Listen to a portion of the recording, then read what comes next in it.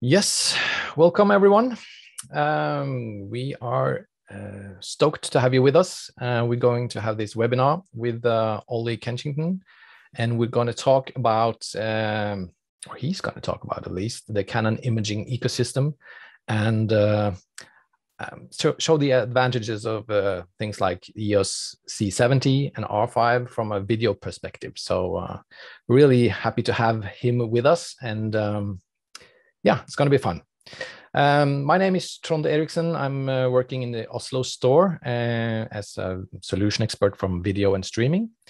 But today, the focus is on Canon.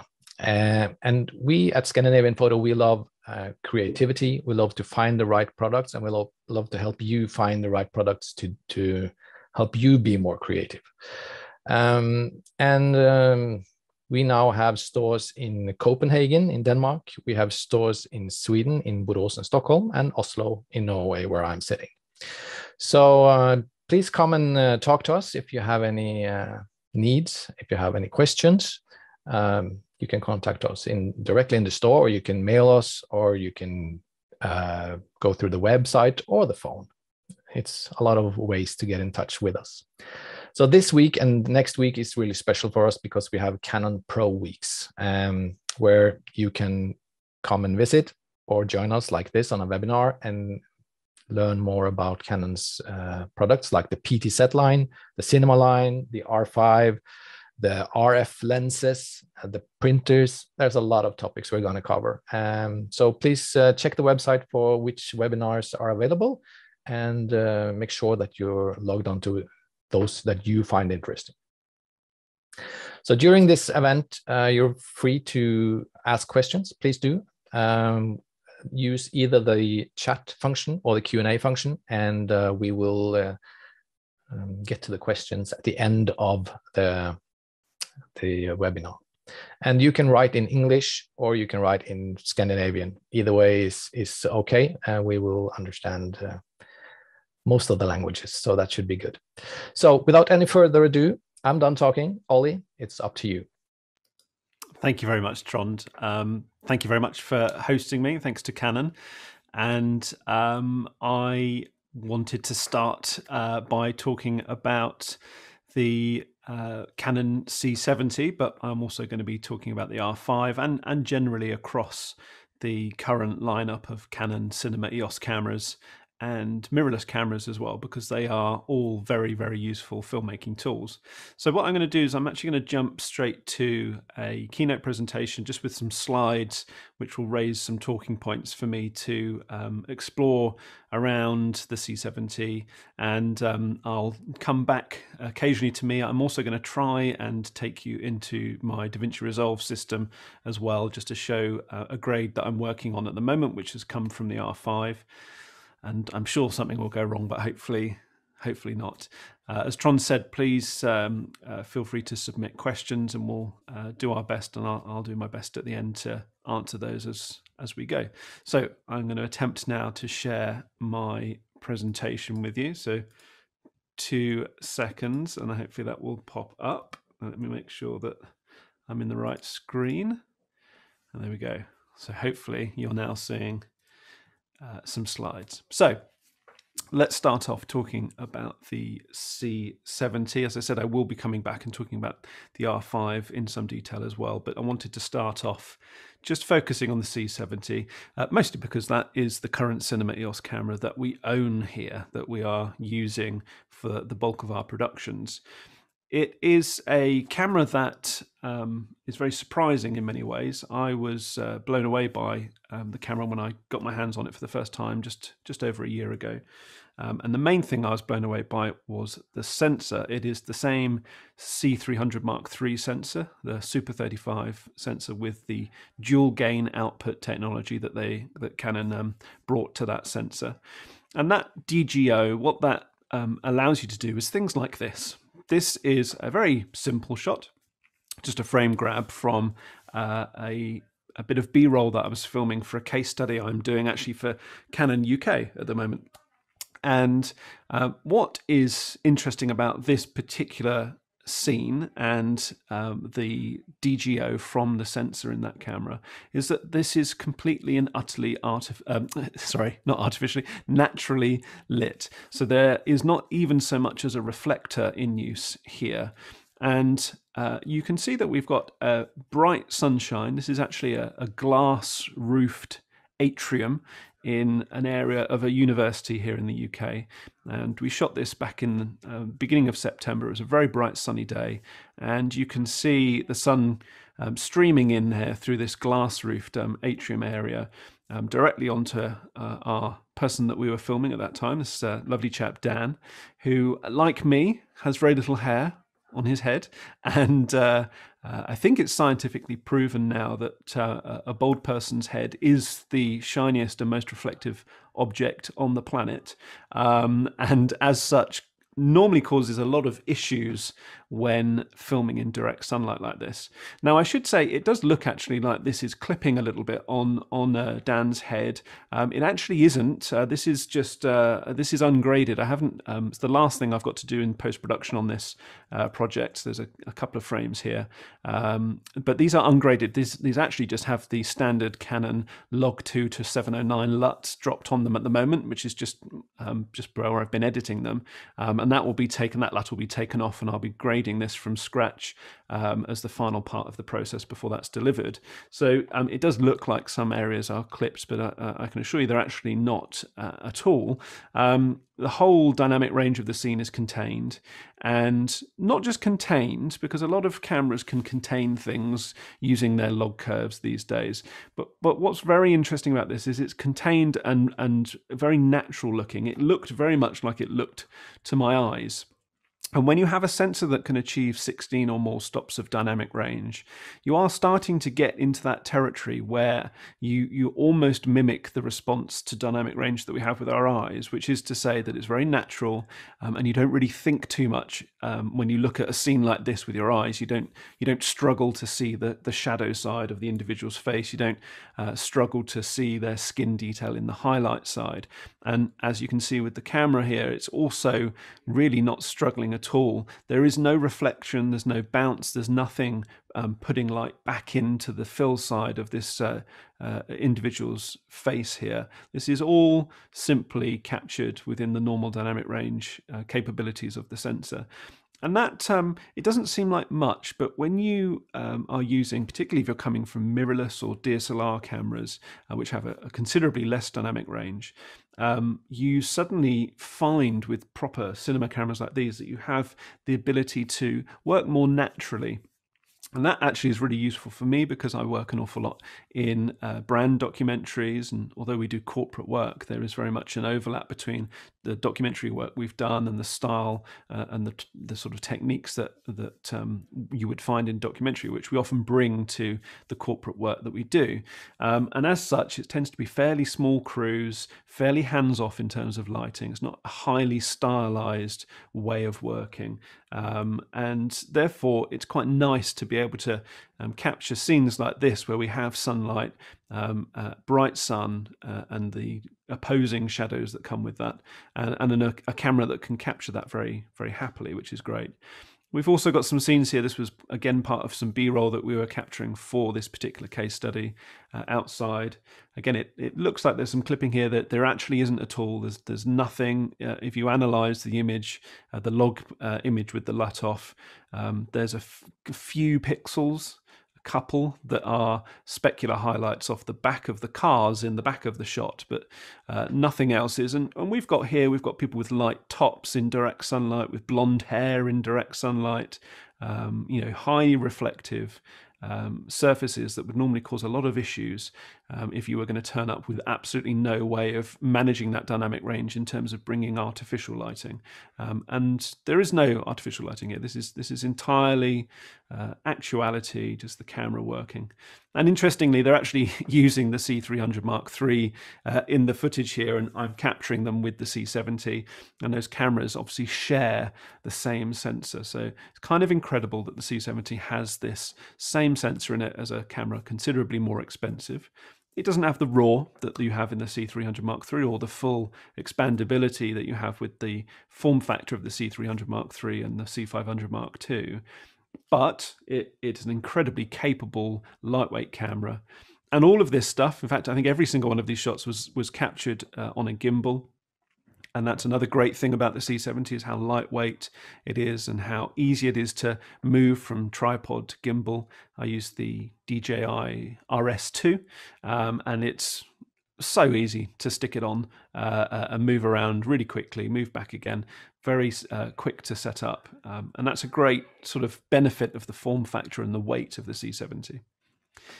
The other cool thing about the C70 is it has the same very high quality, to my eye, indistinguishable from the lower frame rates, but very high quality 4K 120 frames per second. So I can get really nice, crisp, high frame rate footage, which is great for a corporate shooter like me, where we often find ourselves having to kind of bring an extra dimension to liven up potentially fairly mundane shots or repetitive shots. This is one of my clients, an organisation called the RHS, the Royal Horticultural Society, here in the UK. They've been one of my clients for a couple of years now, and this was a very simple video that was put together for their YouTube channel, a series of tips that they've been doing. And I think what's really interesting, particularly at the moment, as things have been going over the last year and a half, 2 years nearly, well, I've certainly had to work in smaller crews and often on my own, just through the sort of restrictions that have been put in place. And this project here is a very relevant one in that regard. I had to go and do this entirely on my own, so I had no sound recordist. There's no assistance. There's no one, helping with reflectors or managing with sound. I'm doing all of that on my own. There's a mixture of piece to camera. There's obviously audio. There's dialogue all the way through this, and then a mixture of B-roll. The flexibility of the C70 with its built-in NDs and its 2-channel or 4-channel, but 2 input mini XLRs. It's such a crucial thing to be able to flexibly move through different scenes, different times of day, different lighting conditions, different frame rates, all of these different things, while simultaneously recording audio. All as a one-man band in this case, relying on the autofocus system to keep track and keep tight focus on the face. It's kind of incredible what you can achieve, and it doesn't feel like you're juggling lots of balls and one or two of them is going to get dropped. It actually feels like you're juggling one or two balls, you're juggling multiple balls, and you're managing to keep all of them in the air quite happily, and you can focus on making a good product. And it's lovely when you have the resources and the money and the time for larger projects.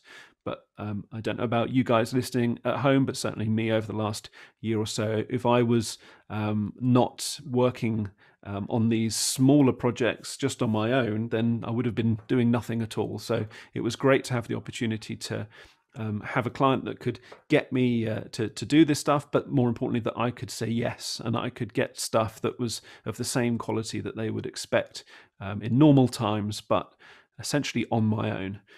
I was also using the 24-105 RF f4 lens, which is one of many fantastic RF lenses. I'll talk a bit more about those a bit later on, but a really lovely lens for quickly moving and getting a range of shots quickly.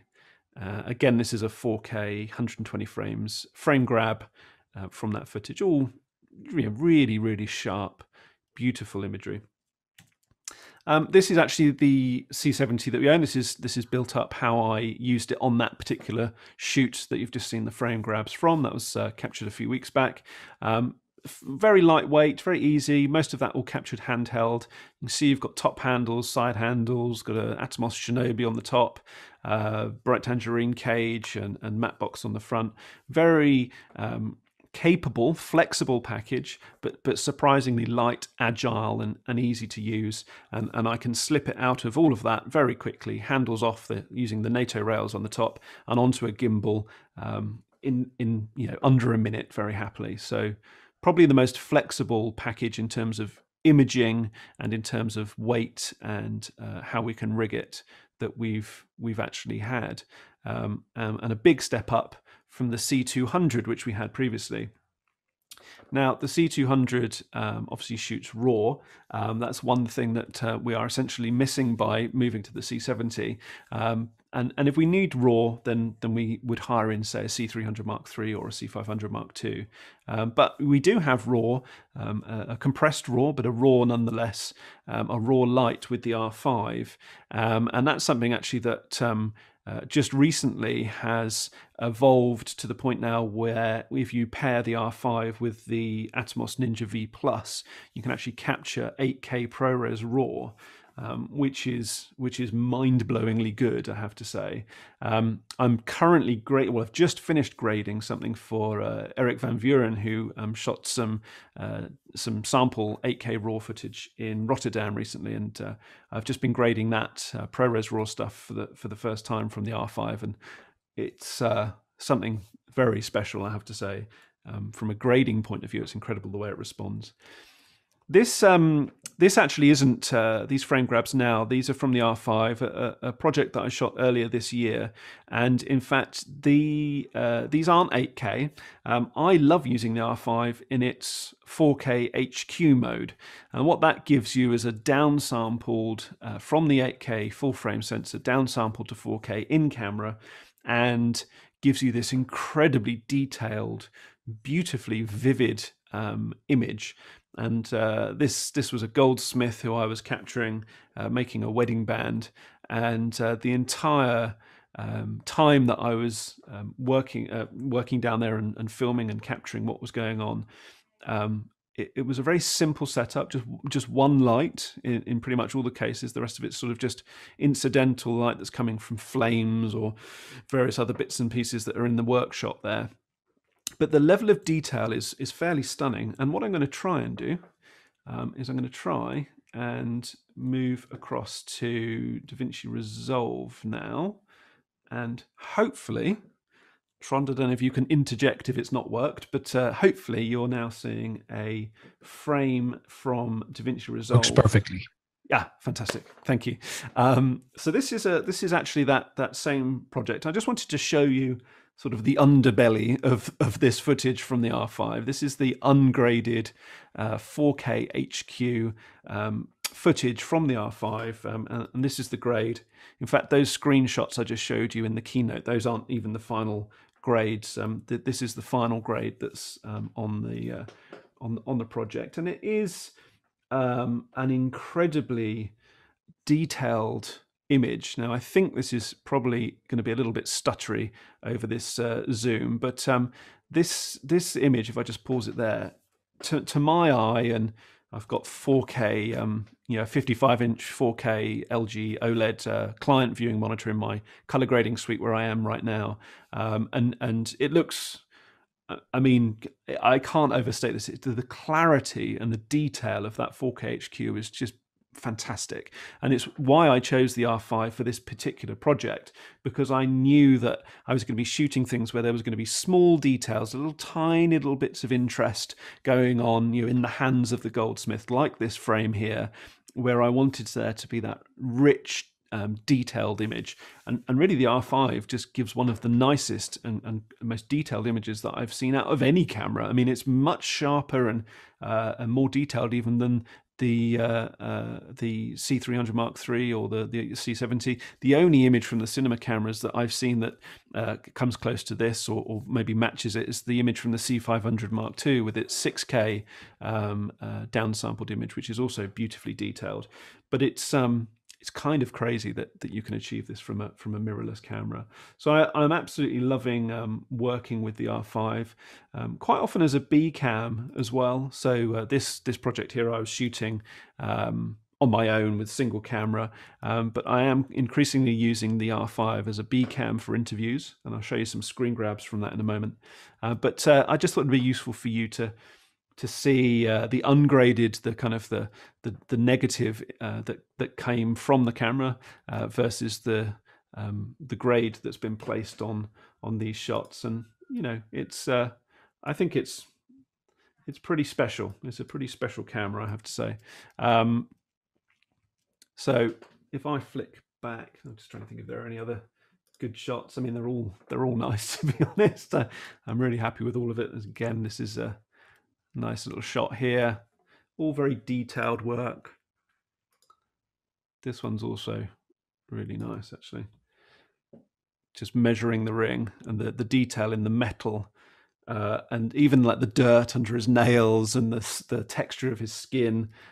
Really, really beautiful. So that was a great project to actually get to use with the R5. And if I just skip through these, you can see this was just the temporary grade I did whilst I was editing it. So what you've just seen in Resolve is the actual final graded image.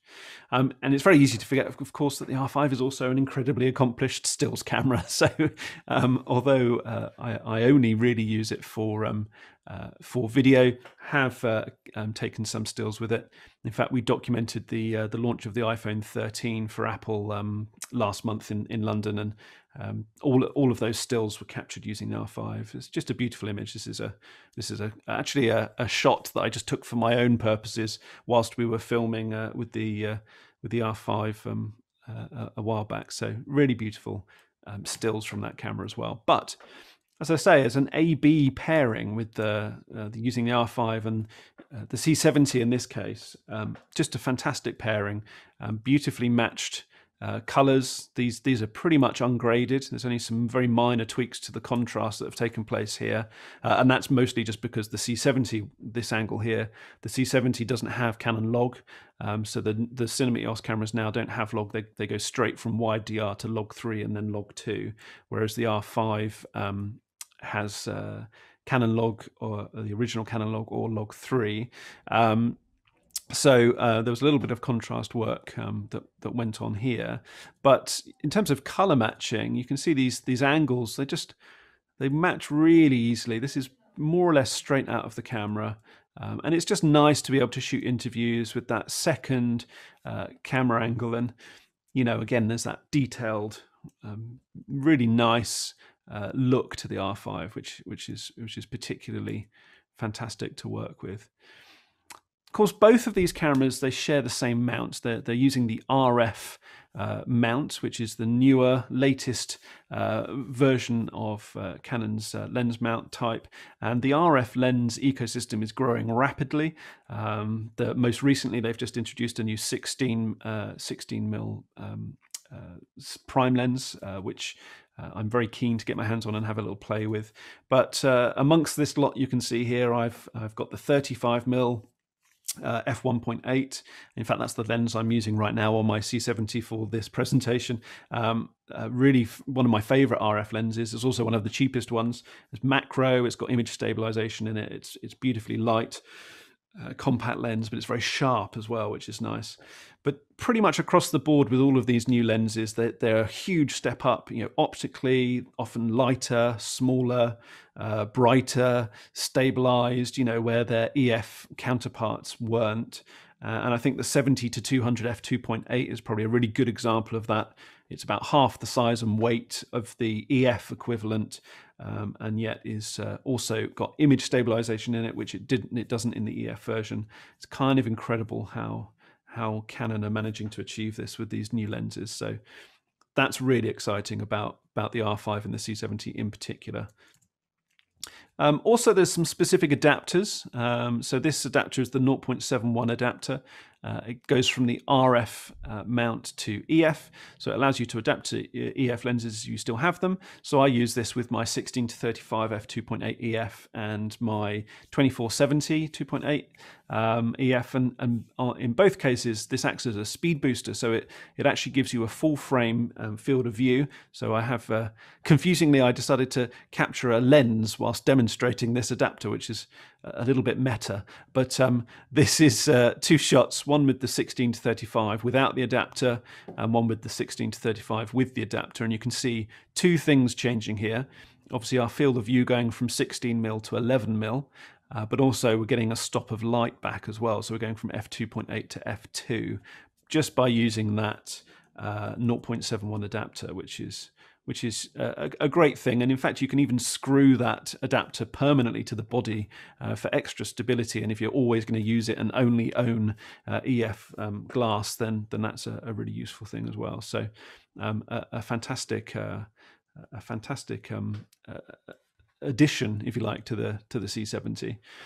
In terms of the R5, another adapter that I would recommend specifically for the mirrorless cameras is the drop-in filter RF to EF.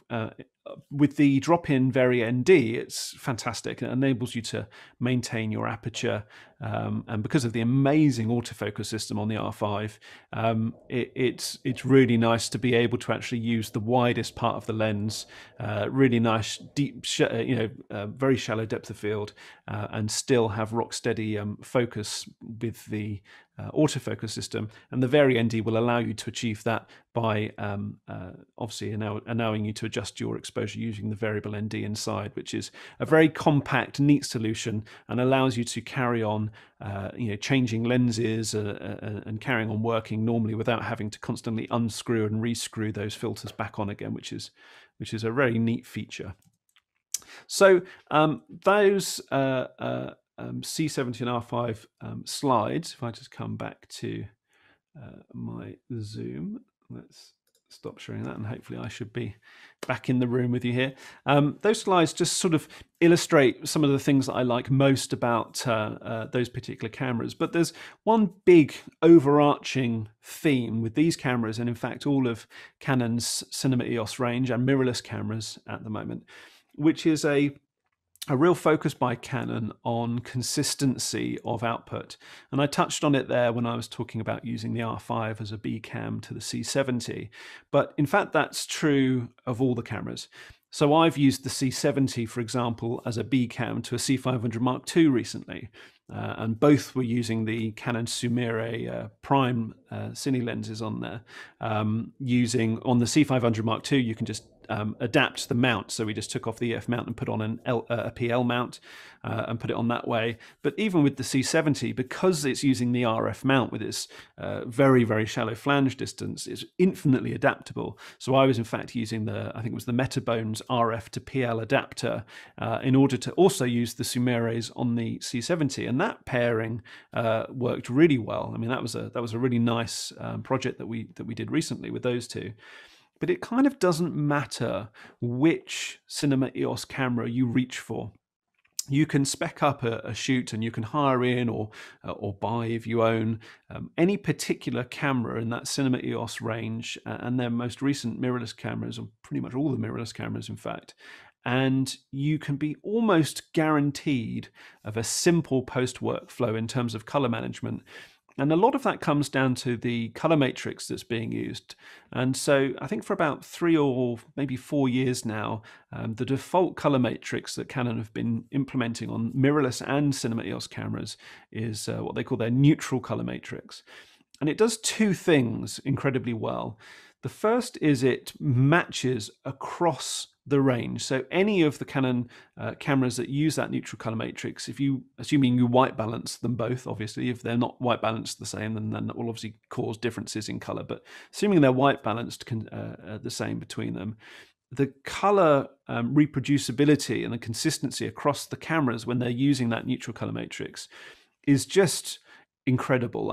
I haven't seen a consistency across multiple models of camera from the same manufacturer quite like that before, and such a wide range. I mean, we're talking the EOS R, R5, R6, R3, 1DX Mark III, C200, C70, C300 Mark III, C500 Mark II. There's a whole host of newer cameras that have come out in the last few years that are using this neutral color matrix, and as I say, the first and most important thing for me is that consistency, so I can use them in multicam shoots. I also just know what to expect when I get that footage back from those cameras. The other very big thing is that it is incredibly good at faithfully capturing and rendering the colors of the world around us, and a very good way of testing that and demonstrating that is to shoot charts. I use the X-Rite color checker video charts, and if on those charts you have the saturated chromaticity references for Rec 709. So you have the red, green, blue, cyan, magenta, and yellow chips, and they should, in a Rec 709 calibrated video system, they should fall in very specific places on a vector scope. And I've done this test time and time again over the years with various cameras that I've owned or have tried other cameras, and the Canons are always consistently accurate. But the most recent cameras with the neutral color matrix, and particularly this latest generation of Cinema EOS, they, by quite some margin, come sort of very, very close, if not spot on, to where these chromaticity references should land in a vector scope, which goes to show that Canon have thought carefully and engineered these cameras carefully to be very color accurate and faithful. And although you may want to do something quite drastic in the grade, you know, that wedding ring stuff I just showed you, I've got color compressors on there pulling, you know, pretty much anything that's sort of between yellow and magenta, pulling those round into a specific place, and then pulling all the blues round. And, you know, I've done some pretty major work on the colors, particularly in that. But it doesn't matter if you're going off quite drastically with your grade afterwards.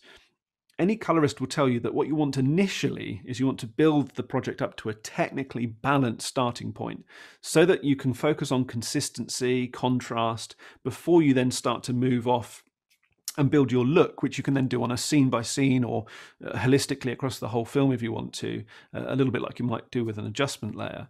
And what helps enormously is having a Canon's ecosystem of cinema cameras essentially giving you footage straight from the camera, which is already almost perfectly technically balanced.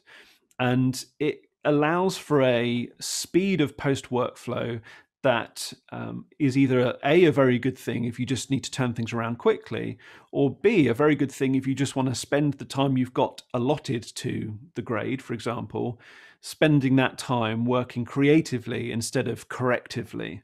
So not wasting time trying to fix problems, trying to match cameras. And I've experienced that myself with other manufacturers' cameras, even current cameras within their current range, where the colors just don't match. They don't look the same between the different cameras in their own range. And so I really appreciate the focus that Canon bring to that consistency and to the look and feel of each of those different cameras, and that they've thought that someone will want to still have that even with a mirrorless camera, where they might be using those video features as a B camera, as a supporting camera to part of a larger production with the cinema cameras. That's you know, again, that shows a commitment by Canon to the filmmaker that's using these various tools for various purposes, which is, you know, I think something that sometimes people in the past I've heard have accused Canon of not thinking about. And I think this is one of the areas where actually you can see it's demonstrably true that they are really thinking about those use cases and those types of customers, which is great. So a whole host of projects that I've been working with. I'm going to try now, I'm going to flip back to Resolve. I'm just going to try now and work up a quick grade on another shot. So if you just bear with me 2 seconds, I'm just going to flick back again. Hopefully this works. And let's see. Oh, hello. Don't beep at me. No, it's not beeping at me. Good. If I bring in a simple shot here,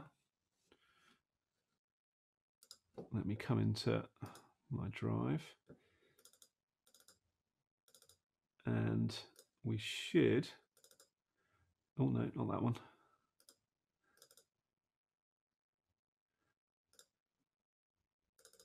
Here we go. Yeah, so I'm just going to bring in, it's a shot that I showed you earlier, in fact, which is it going to appear on the screen? It should do. Oh, it's running slow today. It obviously doesn't appreciate doing so much at the same time. Sorry, my system is taking a while. There we go. Let's grab a little section of this, and what I'll show you, this is the same frame that I was demonstrating earlier, and what I'm going to do is I'm just going to take a small section of this and actually work this up. So you saw, Here we go. Let's just grab this bit here. You saw earlier the LUTted image, so the sort of the image from the edit, in fact, so not anything that had been worked up.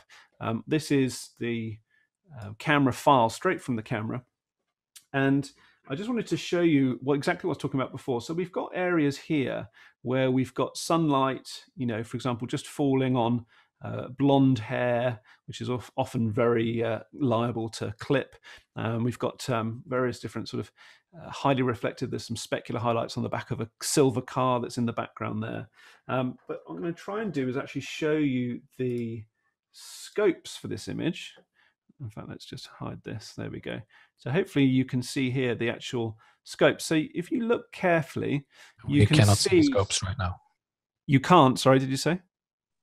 No, we're seeing the user interface. We're not seeing the scope. Oh, that is not good. Why have you done that to me? Hang on, let me go back into here. And let me just try that again. That's weird. It did before. Maybe if let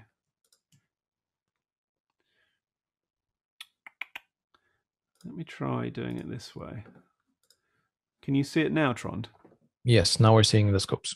Okay, fantastic. So the scopes here show us we've got our this is C-Log 2, so we can see our raised shadow point. Our blacks are elevated up here, and we've also got obviously our clipping point. Now the clipping point with the C-Log 2 drops to about 90 IRE, and you can see we've got these things that are nice and safely. There's a couple of little specular highlights. I think that little blip just there, that's actually that reflection of the car in the background. But these are pixels. These are tiny little pixels within the image. The vast majority of and certainly everything that's interesting and relevant within this image is nice and safely contained within the dynamic range capabilities of the sensor. And if I just grade this shot quickly, so I'm just going to bring our shadows down, get our highlights back up. Let's just work on the contrast a little bit here, and bring up our saturation a touch as well. And if I flick back to my DaVinci Resolve screen, hopefully you can see that shot now there, just with there's not a huge amount going on there, just a very simple grade popped on. There's just a little bit of color work. It's a bit green. Let's warm it up a bit as well, and let's just tweak this a little bit. So there you go, very simple little grade. But what's so beautiful about the files from this is they're really detailed in terms of color reproduction from the C70, but it's putting it into an XFAVC 10-bit 42 codec. So we've got an awful lot of color information. We can balance things from that very flat log C-Log 2 profile, but we can still bring back anything that we need very easily without having to worry about pushing things too far, or saturated noise. You're looking at the fairly I don't think, if I zoom in here, I don't think it happens on my actual zoom interface, but even if I do zoom in into a dark area of shadow, there's no creeping noise. Let's see if I can do it. I don't think I can do it on my output, unfortunately. It will only do it within the interface itself. But there is, you'll have to take my word for it, there is no noise in these shadow areas at all. There's no color, there's no sort of creeping granular type noise. It's a very clean image. And as I say, if I want to do something particularly kind of crazy with this in terms of the grade, there's no reason why I can't continue to build on this afterwards. So I might choose to do something a little bit crazy with the greens, and I could bring those greens right round, and I could bring some of these other colors, make a little bit more of the color differences between them. I can move all of that around very happily without having to worry about the image falling to pieces or not having enough range within there. It's a very color-rich image that we're getting from it. So, like I said before, if you are starting from a place where you've got a camera that can faithfully capture the environment with which it's placed in, and by that I don't just mean the color reproduction that we're focusing on here, but just coming back to where I started, the luminance, the contrast capture of this camera with its dynamic range, you end up with this really fantastically useful position where you've got a camera that's essentially making you be able to start very quickly. You know, I've got a starting point for that grade in, well, you saw me doing it live in front of you, 20 seconds, something like that. And I can start from there and build really quickly. When I compare that to how a lot of people work, and I've seen a lot of people with, I won't name specific cameras, but there are, you know, cameras that are very prevalent out in the market, used an awful lot by self-shooters and freelance cam ops, particularly in the UK. Where the noise in the image is quite prevalent. The noise floor is quite high.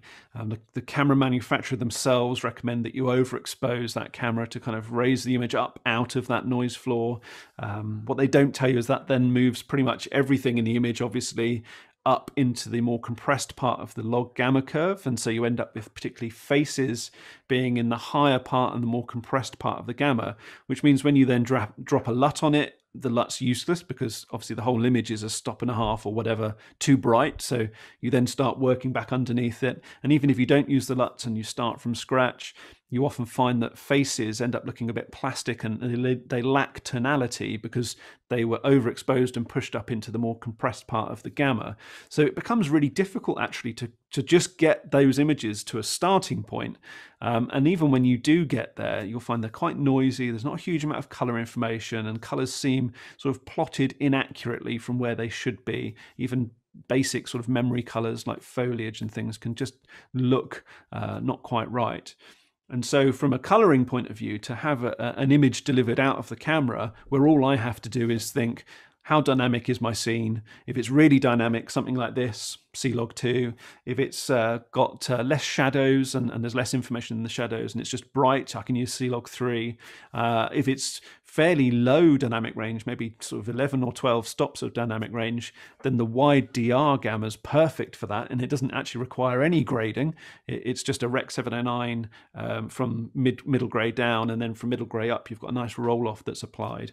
That brings down your highlights and gives you a really nice sort of almost hybrid look in terms of the gamma. So the camera itself gives me so many options, but it makes them simple. It's a simple choice based on the dynamic range of the scene and then just capturing it. Basically, you just shoot. As long as you're white balancing the camera correctly, you should actually get something like this where it does only take seconds to get a really good, well-balanced image. And if stuff's coming in from other Cinema EOS cameras or other Canon cameras that are shooting at the same time, because of that neutral color matrix, you're having to do the same very little work to actually get multiple angles of the same footage looking consistent. And that may be a mundane and fairly low on your list of reasons why you might choose a particular camera. But I'm sure that if it's not high on your list of priorities, once you actually have shot and you get back here, back in your post suite, then is when that really starts to bite and you start to lose hours of time and never feel 100% happy with the image that you've been given. And I think for me, that's where Canon's whole ecosystem of cameras really, really shine. So let's have a quick look if I can see any questions that may have come in. I'm just going to quickly read through. Do you want to fill, Trond, whilst I just read some of these questions? So we've got someone asking about. Trond, if you, yeah, can you hear me? Sorry, mate. Your video's frozen, and I worried that you'd vanished for a minute there. I don't know what's happened. I'll try to switch it off and on and see. No, it's acting. Okay, as long as you can hear me, that's important. I can hear you fine. Yeah. So the your presentation, you had a picture with a bee and a flower. It's one of the first pictures with Yes. that Yeah. combination. There was a question, what kind of lens you shot that with? Yeah, so that was on a gimbal, and when I'm on the gimbal, one of the lenses I like to use quite often, just because it's so lightweight, and I referred to it a bit later, is that 35mm f1.8 RF, and in fact that's the lens I'm using right now. It's I like 35mm as a focal length. It's a really nice focal length. It's good for general work. And on a gimbal, I quite like having that just slightly longer. I get a bit bored of always seeing the sort of the same 24, 16mm kind of wide angle gimbal shots. So I like to use that 35mm on those shots. But one of the cool things about that lens is that it's very sharp. So it's a lovely portrait lens, I have to say. It's as a kind of a slightly wide portrait. It's beautiful. I also that particular frame was that lens, but I also use quite a lot the 50mm f1.2 RF, and that again is a very special lens, really beautiful, much bigger and heavier and more expensive. But there's a lot of the qualities that you get from that 35mm 1.8 you get, and it's a big step up in other regards. So you're at 1.2. And because of the autofocus being so good on these cameras, I will almost always use that 50mm at 1.2. And I think that when I was going through the A and B cams for those interviews, the R5B cam in each of those scenarios was using that 50mm 1.2 at 1.2. And I think if you remember, I can call them up again if people want to see them again, but if you remember, those B angles from the R5 were, I think, actually really, really nice, really lovely images.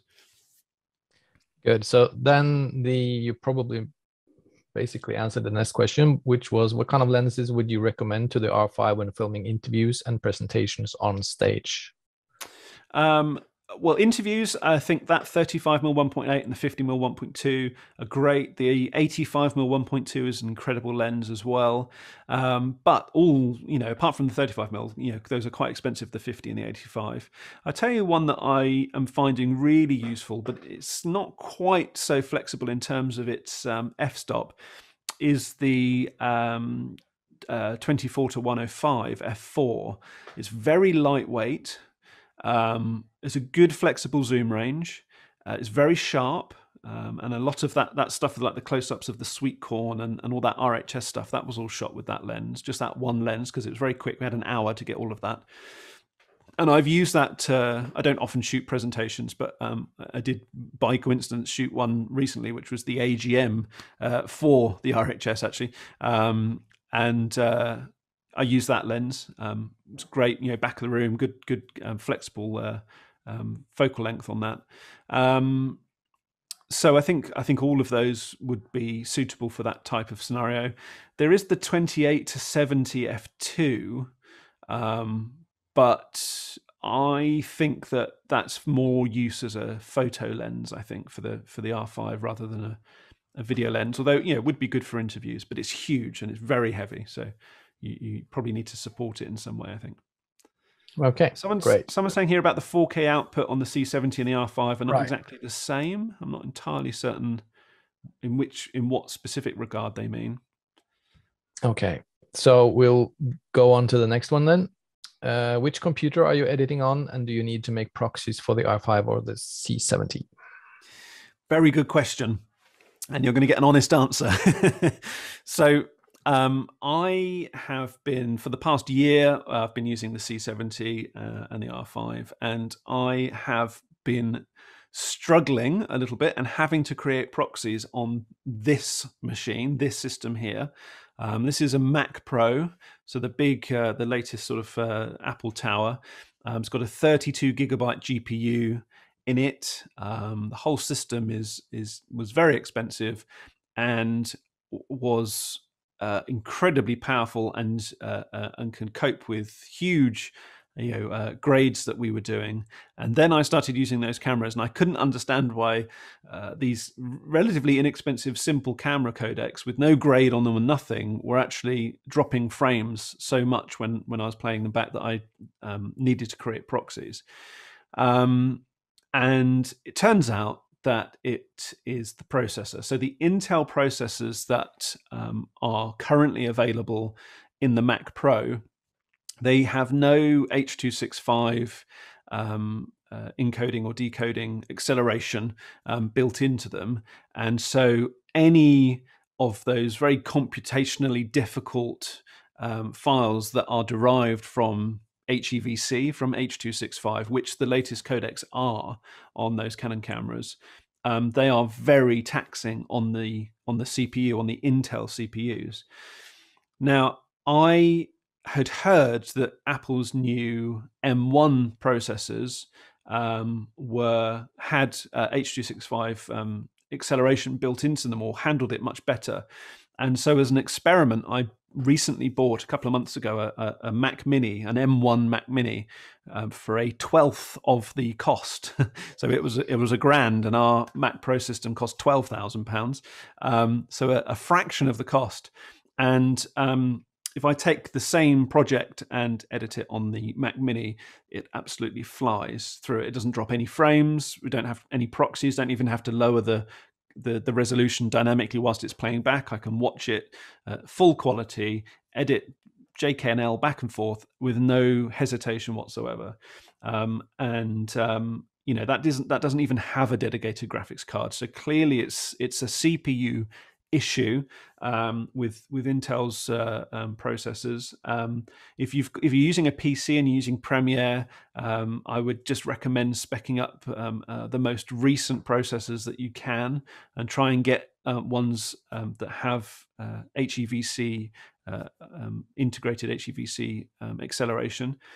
What I'm planning on doing as soon as possible is upgrading my workstation with M1X. M1X Max, I think Apple call their most recent sort of high-end processor. I'm already replacing my 16-inch MacBook Pro. I've got on order one of the M1 Max 16-inch MacBook Pros to replace that. So it's an odd time right now where a laptop is going to outperform a much more expensive desktop in these certain situations. But I told you it'd be the honest answer. It is difficult potentially, depending on what type of CPU that person has right now. But it's the future, and it's the way everyone's going. So it's here to stay. So if your computer can't handle it, then I would suggest that as soon as you can, you upgrade it. Yeah. So that also answers the next question about the M1 Max Pro chip. So that's good. Yeah, we got that covered.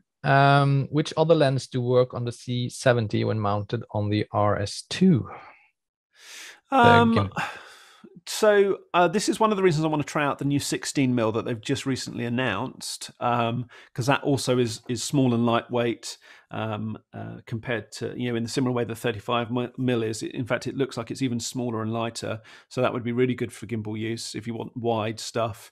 35 works really well. I have used the 24-105 on it, and with the RS2, the motors are so strong that if it's well balanced with the lens in at 24mm, I've found that you can zoom in and it doesn't throw it off. The motors don't start shaking or anything. So you can actually use that and have quite a nice flexible zoom range on your shots if you wanted to.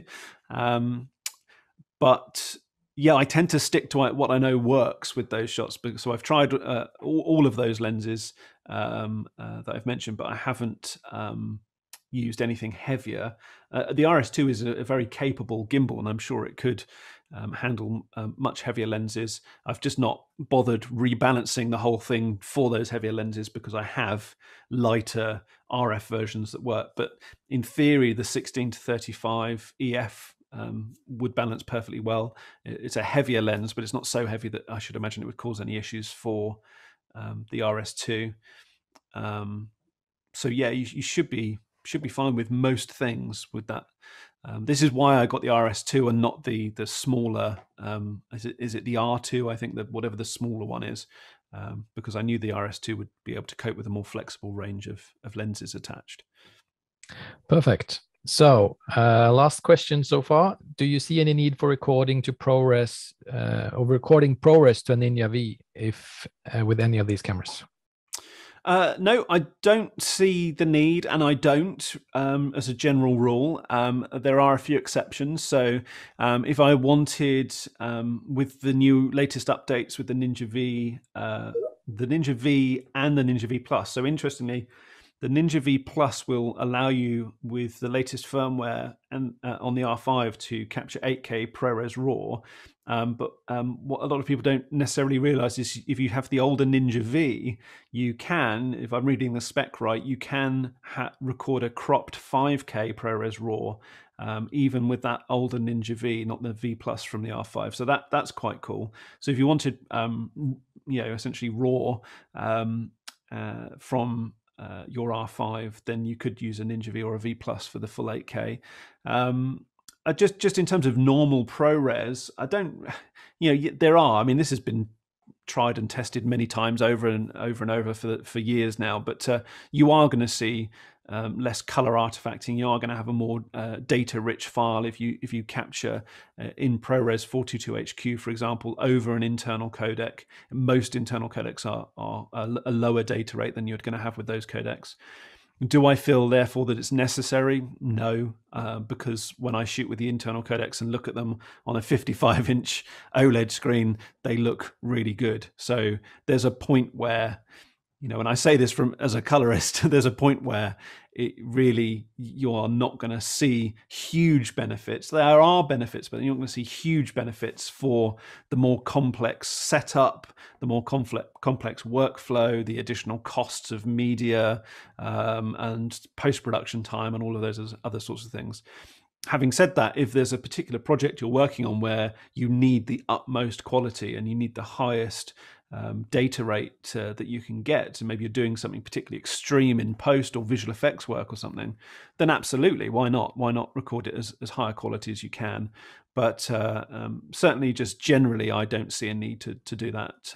No, and so I quite often use our Shinobi, as you saw in that behind the scenes image. I quite often use the Shinobi because I don't need the recording most of the time, and so then my Ninja V will stay in the bag, and I'll just use the lighter Shinobi. That the runtime with the same battery is considerably longer, and it's a more lightweight setup. So that's just how I work, though.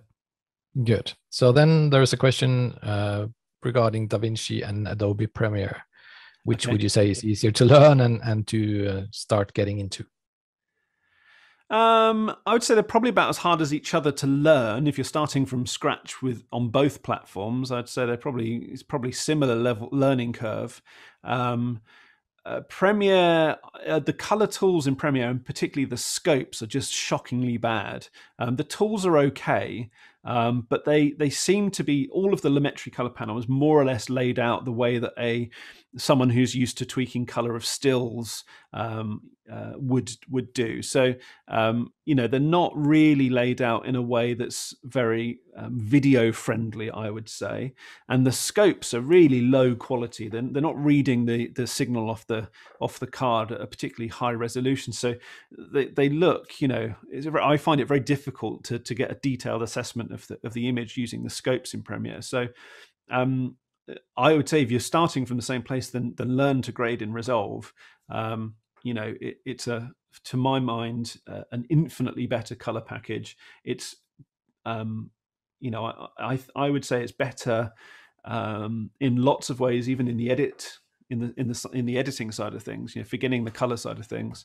But it just depends what you're used to. I know lots of After Effects people that aren't particularly keen to move across to Fusion, but I know loads of people that don't know After Effects that are really happy using Fusion for effects work, and having it all within one piece of software works really well. And of course, Resolve you can use very happily in most circumstances just with the free version as well. So there's fairly compelling reasons there. But I actually edit with Final Cut Pro 10, and I often grade. In fact, a lot of that stuff you would have seen from the final kind of stuff, I grade in Final Cut Pro 10 because, as a colorist, in my color suite, which is here, if a client has paid me to grade it, I will grade it fully with our full color suite here in DaVinci Resolve.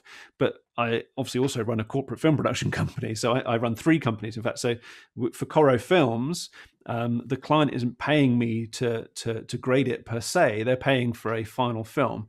So we will shoot, produce and shoot and edit and deliver that project. And for ease of workflow, we would grade that in Final Cut Pro, which has really decent color tools. They're nowhere near as good as Resolve, but they're good enough. And we would finish and deliver that in Final Cut Pro. The scopes are really good in Final Cut Pro as well. So I don't think it really matters what you use as long as you are comfortable. But if you are starting from absolutely nothing, then I'd say probably it's worth learning Resolve first and foremost. Yeah, great. So technical question: if you need to shoot a presentation with a screen beside the person talking, what kind of screen is most suitable? So kind of like this, but the screen would be next to the presenter, I presume, and in vision. I guess that's what they sound like they're talking about. So that's a difficult question to answer, but I'm going to say a screen that has that doesn't. So cheaper screens, I've noticed, tend to refresh at 60 hertz, and so they flicker if you're filming in a 25 frames per second. So on the Canons, you have clear scan mode, and you can actually incrementally adjust the shutter speed to get rid of any kind of flicker or things like that. So you can work that way. But if you're thinking of purchasing a screen to use, I would say something that has a decent high refresh rate, flexible refresh rates that you can make sure is operating at 50 hertz. That way on camera it won't be flickering or anything like that. And probably something with quite decent deep blacks, because otherwise they tend to appear very lifted on video. So probably something like an OLED or something if you have the money and the option. But yeah, it's a tricky one to answer, that one. And maybe also a matte surface so that it doesn't get reflected. Yeah. If it's got a textured or some kind of matte screen, that would be great. Yeah. In fact, why not get the Apple 6K Pro Display XDR with the nano etched matte finish? There you go. It's only £5,000, and then you don't even need the stand. You can just hold it. Perfect. Great. Okay, that was all the questions. We really appreciate everyone coming and joining us. It's been interesting. Thank you a lot, Ollie, for your presentation. It's been informative and good. So that's it. Thank you, everyone, and thank you for joining us. Please check our websites for future events and join us there. Thank you. Cheers, Trond. Bye-bye.